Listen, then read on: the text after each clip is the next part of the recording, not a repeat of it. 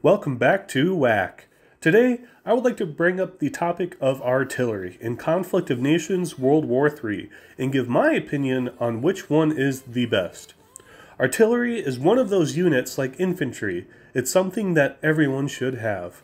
Reason being is that successful players will have armies taking paths made from many waypoints and take land and cities while they are sleeping or at work or school. Artillery allows you to respond to enemy threats while you are away, and if you purchase the Security Council, you can set them to the aggressive fire mode so that they can attack while traveling that path and then resume their movements afterwards. The main downside with artillery is that there is massive collateral damage to buildings and populations of cities, which will reduce your own country's morale and give you less victory points from those cities. In this game, there are three types of artillery: towed artillery, mobile artillery, and multiple rocket launchers. Towed artillery are cheap and quick to produce, but have the largest amount of drawbacks, including having the shortest range. Mobile artillery, which I will be calling SPGs, short for self-propelled guns, are the fastest and healthiest form of artillery. Rocket artillery have the longest range and are basically middle of the road in most other ways. Worth mentioning is the Elite Railgun, which is a seasoned unit. It has the same range as towed artillery, but packs a serious punch. At max level, it can attack both ground and air units, so if you can afford the production and research, it is a great asset to have. If we look at stats, we can get a more specific look at these units. We will examine the max level primarily because that is what really matters.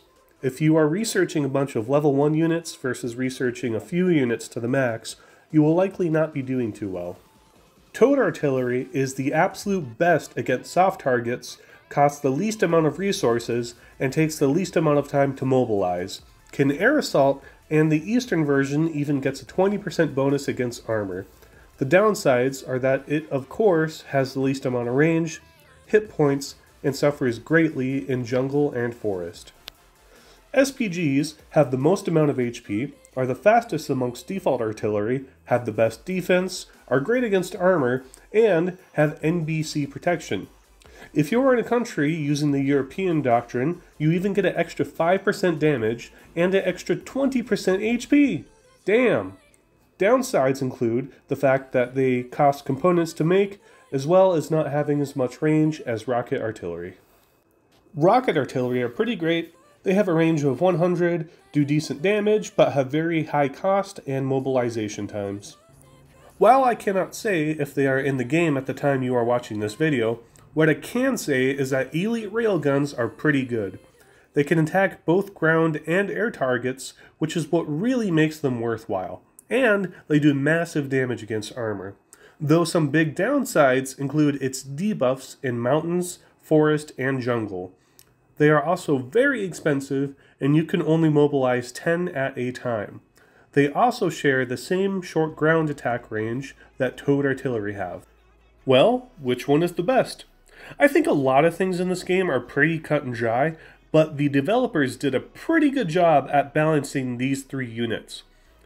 The best in most situations is going to be rocket artillery. With radar or other scouting methods, you can hit any other ground unit before they hit you. This really counts for a lot because even if they have a stronger stack of enemies, artillery attacks will reduce their attack along with health before they can even reach you. SPGs are the best option if you are of the European doctrine, because the huge health and minor attack buffs are that good. Having SPGs in your stack increases overall durability versus if you use any other artillery piece. And honestly, they can be good in non-European type countries if you aren't going with a strong navy, as then you may be able to afford the component cost. Elite railguns are a fun unit to have and certainly are good, but I would probably rather have rocket artillery and anti-air instead.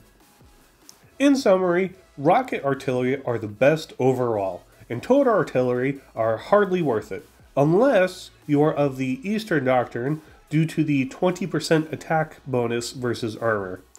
I hope this information was useful for you. and if you haven't tried any of these units, I encourage you to try them all out. Thank you so much for watching. I really do enjoy making these videos, and I have many, many more I plan to make.